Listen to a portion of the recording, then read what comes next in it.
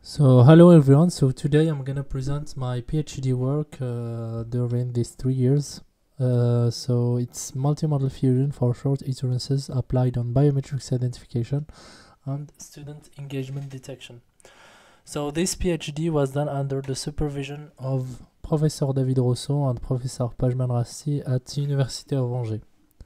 So let's start. So the way how we perceive the world around us is multimodal. In other words, the brain receives sensory inputs such as vision, hearing, touch via regions like visual, auditory, and somatosensory cortices. So these information are encoded, processed, and integrated by the brain in a multimodal way to form a coherent understanding of the environment. So as how the brain functions, in a machine learning model, we can integrate data from various modalities such as RGB images, depth images, video, so the sequence of these images, audio, or even textual. A good example about multimodal modality in our real life application is the video. So the video can be at the same time a visual modality, and at the same time it compound the audio modality. So to process this heterogeneous data, several methods in the architecture use deep learning methods to combine these modality, and it created or it improves it has shown a significant improvement in tasks such as speaker verification, emotional recognition, or even deepfake detection. However, there is a gap that's still not be stated by the literature is when we work on short duration inputs such as brief utterances or video clips, so which can pose a significant challenge to model to extract meaningful features across the modalities. In the literature, sometimes they have used a high computational cost to process these multiple modality under short iterances circumstances, which cannot be really scalable in real world conditions. So this thesis tackles the challenge of short duration iterances in multimodal analysis through three key applications by proposing novel methodology to handle short duration inputs in the context of authentication or biometrics identification. So in this application, there are some limitations due to limited data from brief inputs. Another challenge that can be that is posed for this application is deepfake. So we will work on deepfake detection on short segments of audio or of video or audio because sometimes the word changes can drastically affect the meaning and require precise analysis. So moving toward unsupervised multimodal learning, we're gonna explore the student engagement detection by working on real-time analysis for short physiological signals such as heart rate signal and behavioral signals such as emotional facial expression. That is very critical for adaptive feedback in education. Now let's start with the first chapter that will be dedicated on bridging between unimodality and multimodality. So here we're going to work on two subparts. The first subparts will be on unimodal biometrics, voice-based identification under short iterances. Then we work on multimodality benefits by exploring multimodal biometrics identification, audio and depth video under short iterances. So before tackling the first subpart, we should specify two main keywords. That is one major keyword, that is short iterances. So under unimodality, we only work on less than 3 seconds iterances. But when we have the two modalities we're gonna work on at the word level, or the English word level, that is between 200 milliseconds and 1 second. So now let's let's move on to biometric voice-based identification. So in the literature, several methods were proposed. End-to-end methods, where we take the raw signal directly and feed it to a neural network and make the classification to identify speakers. So these methods are require computational costs and heavy. They are heavy and require more computational cost. The other methods that are based on handcrafted methods, so where the signal pass by a pre-processing steps and then fed to a neural network, then to classify speakers. So these handcrafted methods, or these pre-processing methods, can be male frequency substrate coefficients that are based on male scale triangle features that look the same as the auditory system of the human.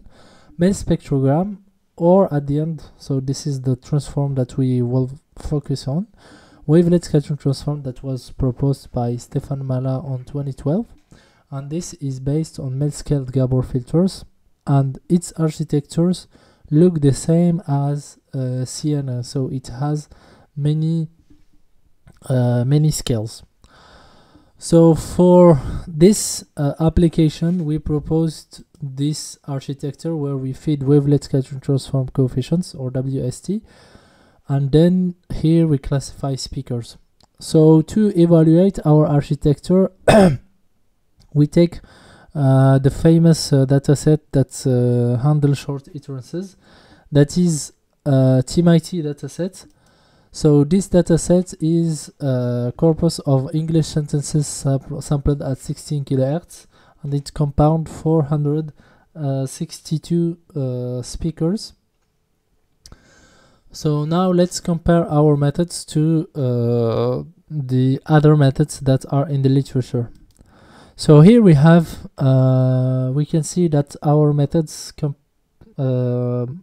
shows competitive performance or identification accuracy compared to the methods in the literature, but shows 22 times less parameters than these models. So we can conclude that we proposed a less computational cost architecture for audio short utterances. Now another perspective is to see the benefits of multimodality. So our question is how to fuse effectively multimodal short utterances with less computational cost applied on biometrics identification. So in the previous subparts we worked on audio modality, but here we're gonna fuse it with another modality, that is lips depth video. So here we only focus on the lips because it's highly correlated with the audio modality. So for that we proposed a late fusion based architecture where we process each modality apart, then we make a self-attentional model that's balanced between the information that come from each modality and then make a classification at the end. So now let's make our concentration on the audio modality.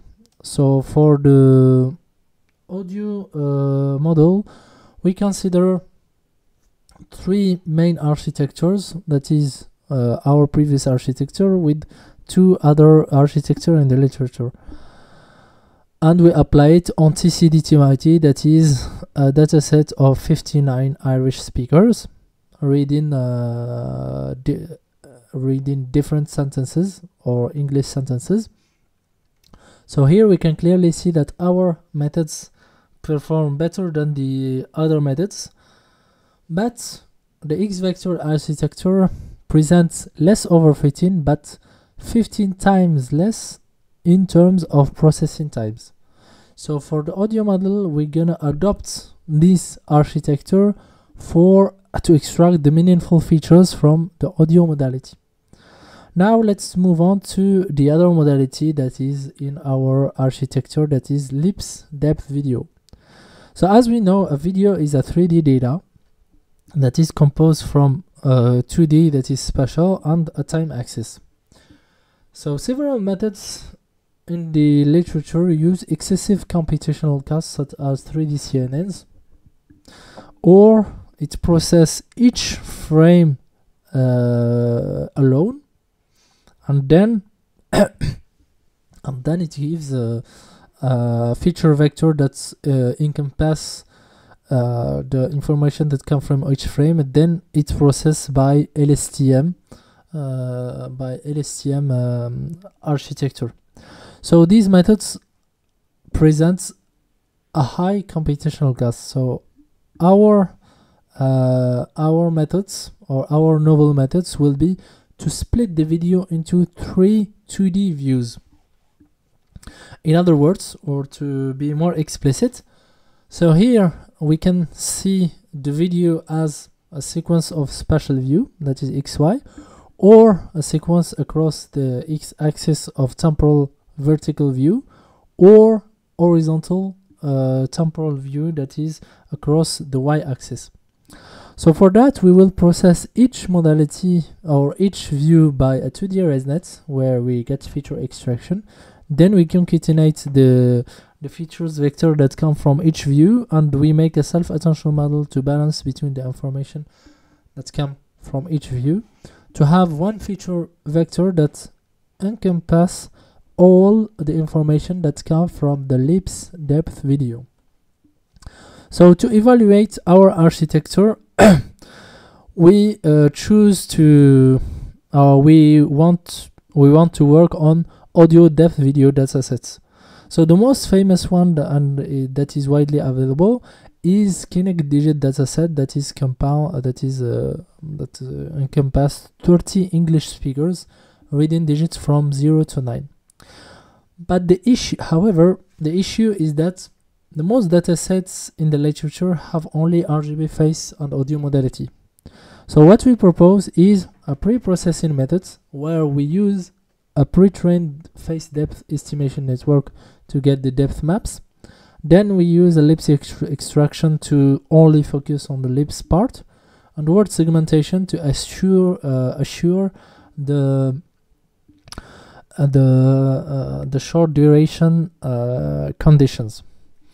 Now let's see the first dataset, that is TCD2MIT. So it's an audio RGB face video dataset that is a compound of 59 Irish speakers reading English sentences.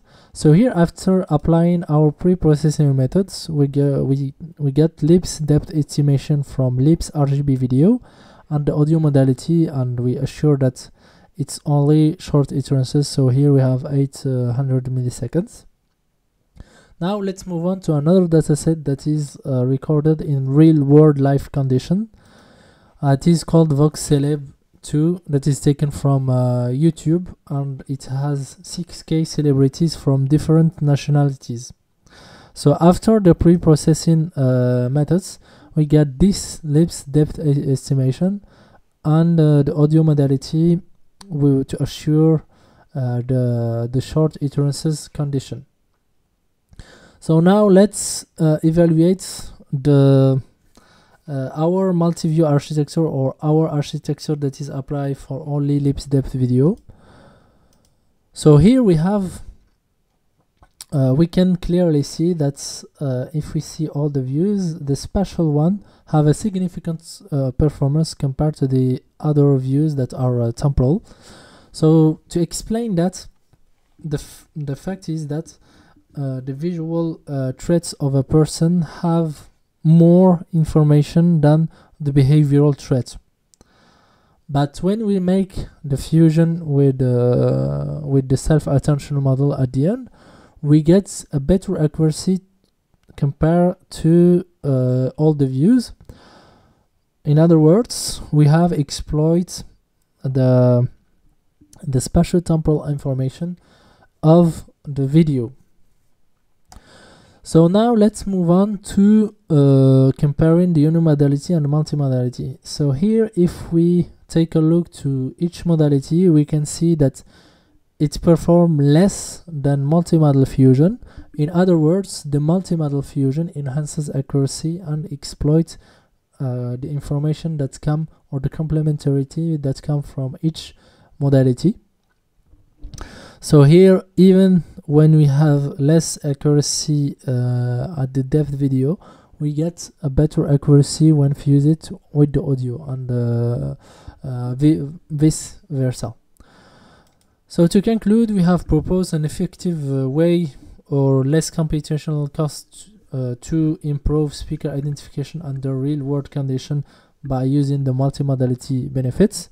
We exploited the spatiotemporal information of a video by proposing 2D decomposition, where we use 2D ResNets applied on each view and then fuse it at the features level. So another perspective to reduce more the complexity is to replace 2D ResNet by lightweight CNN such as MobileNet or TinyML. So now let's stay in the realm of multimodality or supervised multimodality. Let's move to another challenge that is on the biometrics identification, that is deepfake generation methods. So in this chapter, we're gonna divide it in two subparts, where we're gonna fine-tune our previous architecture for audiovisual deepfake detection. Then we go to propose a comprehensive multimodal methods to detect deepfake audiovisual videos. So before attacking this chapter, we present some deepfake methods. So here we can see this is a deepfake generation methods of a video, and this is the real one. The same for the audio, so this is the fake one and this is the real one. As we can see at the naked eye, we cannot make a difference or distinguish. It cannot be distinguishable at the naked eye. So our objective is how can we detect short iterations deepfake videos with less computational cost. So to tackle this objective, we propose two different methods. So the first one will be based on our previous architecture, where we only change the output to have real or fake audio video instead of using the speaker identities. So each modality will be processed alone and fused at the features level. Another method that can be used, and it's more understandable, is the late fusion at the decision level. So here we propose two handcrafted features for lips, RGB video, and for the audio modality. Then we make a decision, and at decision level we evaluate the decision that come from each modality to make the decision on the whole audio video multimodality. So now let's, as we present the two main methods that will be tackled in this chapter, we present the data sets that we will evaluate our architecture on. So the first one will be fake AvCeleb, that is composed of 4 classes, where we have real video, real audio with different composition, fake, real, fake, etc. So the fake audio and the fake video were generated by methods such as speak verification to text to speech, face swap, FSCAN, or wave to lips, and etc. So let's take a look of some sample from this dataset. So here we have fake lips RGB video and fake audio that come from this dataset. Another dataset that we will work on is deepfake TMIT. So this is a dataset that comes from or that is generated from known dataset with TMIT. So here the authors used face swap methods to create 320 fake videos with real audios. So here we have only the visual modality that is fake and not the audio modality. So now let's take a look some samples from this dataset. So here we have the real lips RGB video that come from VTMIT, and this is the face swap methods of fake lips RGB video. And as we can see, this is the real audio associated to this video. So now, as we presented our dataset, we should state that our experiments will only focus on the lips part, and the video are chunks into segments ranging from 200 milliseconds to 600 milliseconds and 1 second to assure the short iterances conditions. So now let's evaluate our first architecture or our deep learning architecture compared to the state of, to the literature methods that is based on static based method called exception net. So here, as we can see, when we modify the duration of the videos, we get a better accuracy. Better identification accuracy. In other words, we have managed to exploit the spatiotemporal information to detect the anomalies, so the spatial or temporal anomalies, because this one it detects only the spatial anomalies because it's static based. And as we can see, even at short duration inferences, it outperforms the methods proposed in the literature. Now, as we proposed the deep learning architecture, or we fine-tune our deep learning methods, let's move on to a comprehensive method. So our objective is how can we detect deep fake short duration videos by only using handcrafted based method. So for that, let's make a reminder. Here we're gonna process each modality apart by using some handcrafted features that we will propose. We make a decision, and at decision level we fuse between the two decisions to make the final decision on the whole video. So now let's begin with the first modality, that is the audio modality. So here let's consider the audio signal as X. So we take the positive sample and the negative sample. Then we apply WST transform on each component, and from now on we consider X as the WST of the raw signal, XP the WST of the positive samples, and XN the WST of the negative samples. So our objective is to lower bound the similarity between the WST transform of these components. So our focus or our concentration will be to look at the person or the temporal person coefficient on the WST transform of these components. So now let's take a look of the visual enhancement of the contrast of our methods. So here we have the WST of real video, real audio, and WST of fake audio.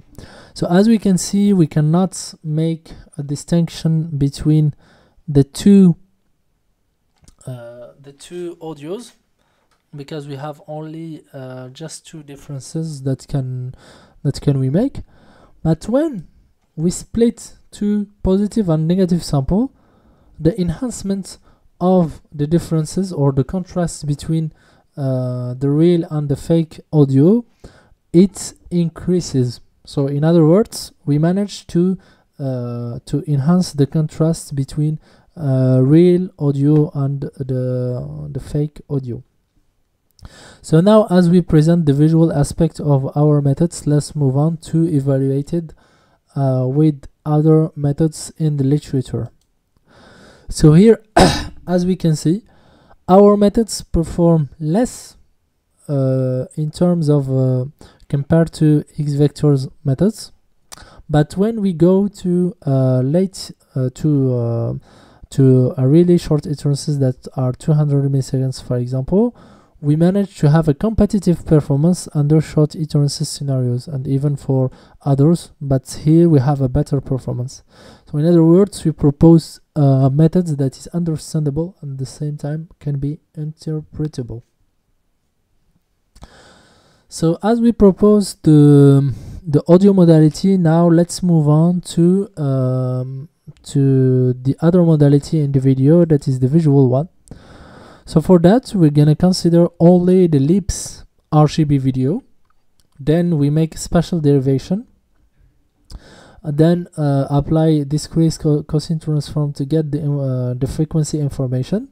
And our focus is to track the Pearson coefficient or the Pearson coefficient on the spatial axis between a frame and its previous one. So to visualize the variation of these coefficients in a temporal way, we choose to use the temporal mean and the temporal standard deviation. So here, as we can see, when we don't have a spatial derivation on V or on the video, we have an overlapping between the two groups, but when we apply the derivation, or when we start to add more or move the energy toward high spatial frequency, two clusters they started to be distinguishable. So in other words, moving energy toward high spatial frequency can enhance the visual deepfake detection. So as we can see, we have two separable clusters. One way is we may use SVM, support vector machine, or other machine learning classifiers to put classification between these two groups, or we can only look at the slope, because if we see the slope are really different. So this slope is what we call the coefficient of variation, that is standard deviation. So when we plot for only 20 videos, 20 fake and 20 real videos, we get a threshold that we can set on this parameter, that is 1 after several validation experiences. So here we only have a threshold to set to make a distinction between what is fake and what is real. We should specify that this data set is only they only use phase swap methods, and at the same time the head pose was 0 head pose. So now let's move on to evaluate our methods to the other methods in the literature. So here we have our previous architecture that we propose, that's use the late fusion or the 2D decomposition. So as we can see, our methods perform or has a competitive performance under short iterances scenarios, and at the same time it is sequence level based detection compared to exception that is only image level based or static based detection methods. We should specify also that no trainable parameters were needed, only a threshold to set, and at the same time our methods is more understandable and interpretable. So to conclude this part, we have managed to fine-tune our previous architecture for audio-visual deepfake detection under short duration iterances. We have also proposed an interpretable and understandable methods based on late fusion at the decision level, where we took each modality apart and we extract some meaningful features for each modality, and we make the fusion at the decision level.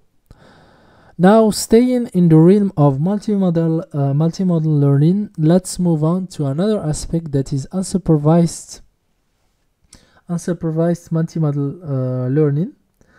So here we're gonna work on a real world life application, that is students engagement detection. So in this chapter we're gonna divide in two subparts, where we design for the first time a novel multimodal dataset that encompass 4 modalities designed for student engagement detection, and then we're gonna explore a preliminary pipeline for multimodal student engagement detection on this dataset. So now let's start in the students engagement field. The current research relies heavily on self-reports, where we ask students at the end of each session to give their impression on the teaching session.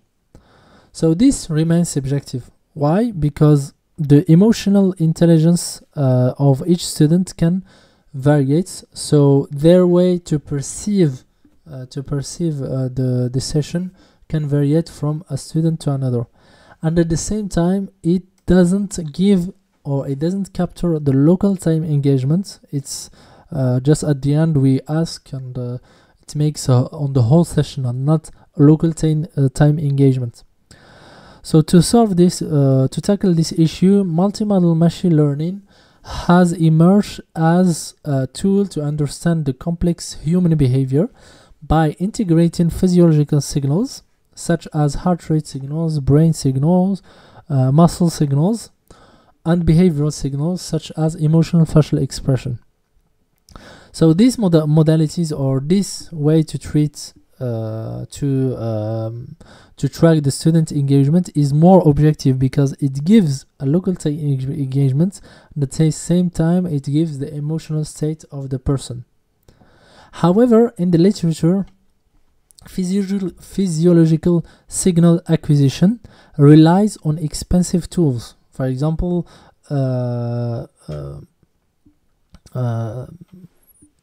ECG, to take ECG signal, they need to put students in a laboratory and to use instruments that are expensive. So this, in other words, these databases are often produced in simulated environments.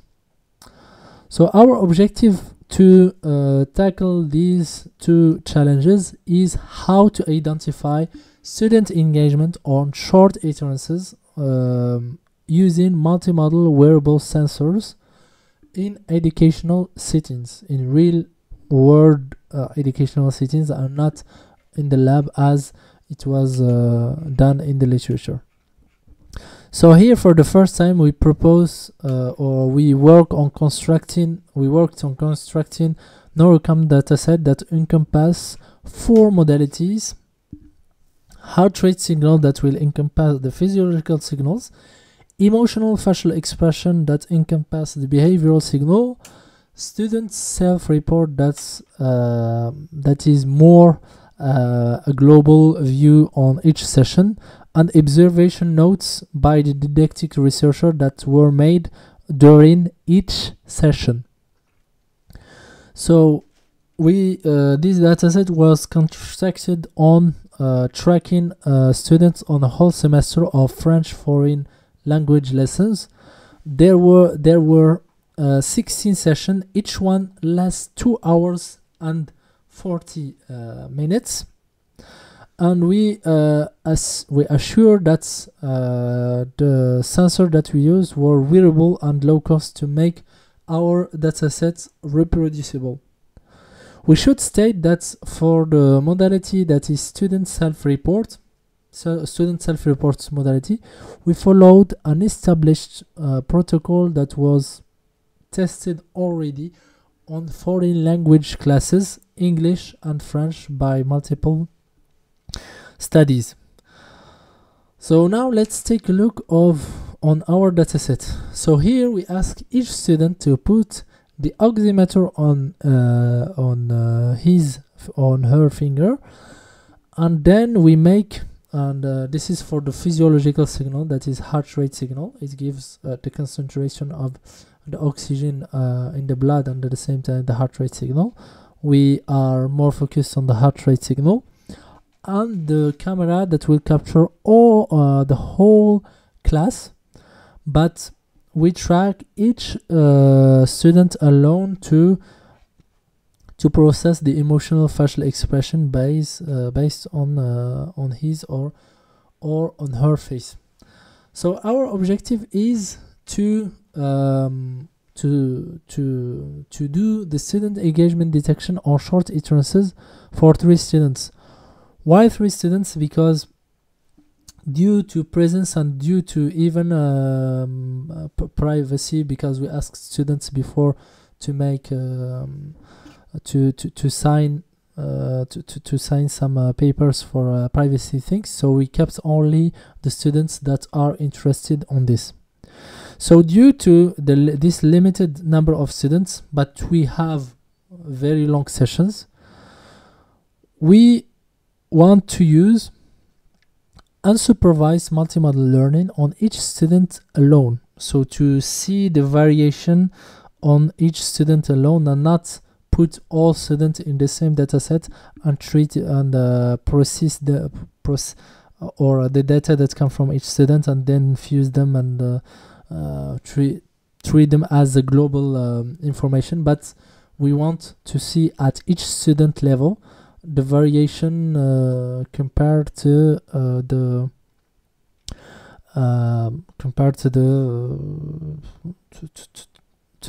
whole or to the signal of to the global to the global emotion of the person.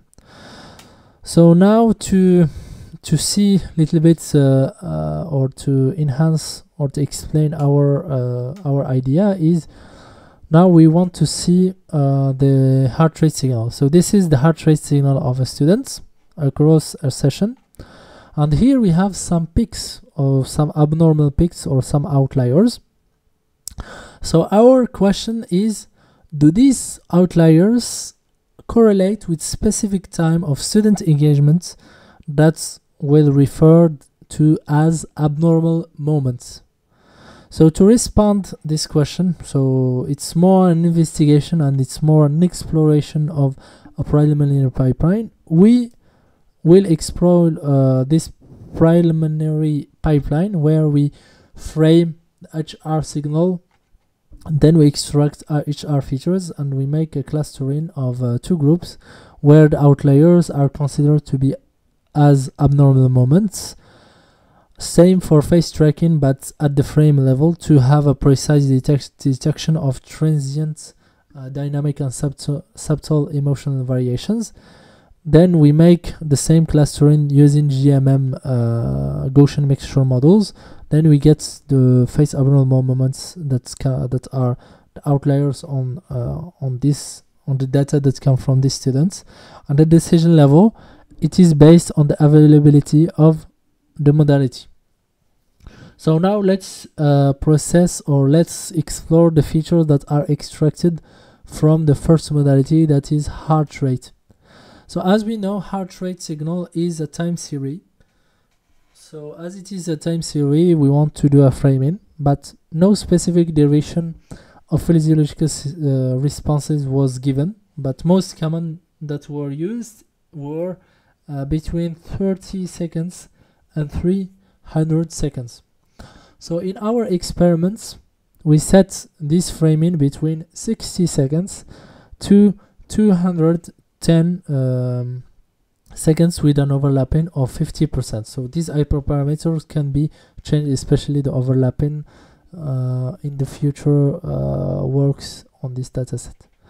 So the HR signal features that we used for the heart rate modality is the mean of HR variation or heart rate variation, standard deviation, the absolute speed and the absolute acceleration of their associated normalized values of the HR signals. So now let's take a look of the distribution of these features or 3 HR features space of these 3 students. So as we can see, the distribution between from student to another varies. So that's why we use on each student alone and not fuse all the data and then we make a clustering, but we consider each student alone and we make a clustering. So after applying GMM clustering, so here the blue ones refer to the abnormal moments or the significant moments that is for each student. So to evaluate the GMM clustering, so we use the silhouette score to see what are the features that are more significant to clustering. So here we can see that the contribution come majorly from the speed and the acceleration and their associated normalized values, which is in correlation with the literature of emotion classification that gives this feature as the best contribution to the emotion classification. So after presenting the heart rate signal processing, now let's move on to the emotional facial expression modality. So we have worked on the frame level. So we use a pre-trained VIT transform on emotion recognition, and we apply GMM clustering to detect the emotional facial expression, significant moments or abnormal moments. So now let's validate these moments that come from these 2 modalities by comparing to observation notes that were made by the didactic researchers. So here we can see an accordance between our HR clustering methods and the observation made by the didactic researcher. In the emotional facial expression side, we can still see an accordance for the 2 first students, but not the last one. We can explain that by the fact that social masking, where we emotional facial expression, sometimes they don't show a better emotional state of the person compared to the physiological signals. But when we use the decision fusion with the observation notes of the didactic researcher, we improve the local student engagement detection, and that's why we can see that adding multimodality can enhance the student engagement detection accuracy. So to conclude, we have proposed a preliminary study on unsupervised multimodal student engagement detection with 4 modality, that is self-reports, HR modality that is more physiological, emotional facial expression modalities that are the 2 for local of student engagement detection, and observation notes by the didactic researcher. We have managed to cross-reference these detected moments with the didactic research expert observation. A possible perspective is to extend this dataset for other subjects, because we worked more on foreign language courses and on a large number of students. So as a perspective, we may associate student self-reports with global abnormal moments in future work. So to conclude, the main challenges that were treated in this PhD is handling short duration inputs from multimodal data, and the problem of using high computational costs. So here we made the first contribution where we proposed light deep learning model for short iterances based on multi-view fusion and self-attention mechanism. We propose a shallow learning model for short iterations based on wavelet scattering transform and discrete Gaussian transform, and decision level fusion for deepfake detection application. We have also proposed non-supervised multimodal analysis for short iterances for engagement detection, or we explore a non-supervised multimodal analysis for short iterances for engagement detection. We also propose a new multimodal database with 4 modalities that is designed for student engagement detection. So perspective is to optimize multimodal fusion strategy by using, for example, hybrid fusion, where we can make fusion at each extraction extraction level to exploit in a correlation to make an interaction between modalities at each extraction level. We may use a cross-domain transfer learning, where we try to use a transfer learning techniques between domains to improve generalization and reduce time trainings, such as transfer component analysis. To make it scalable and real-time deployment, we may optimize the model deployment by exploring techniques such as model distillation and quantization, such as TinyML, where we train a teacher model, then we use a student model that is with less parameters, and the calibration that comes from the teacher model, and apply it on the real world datasets.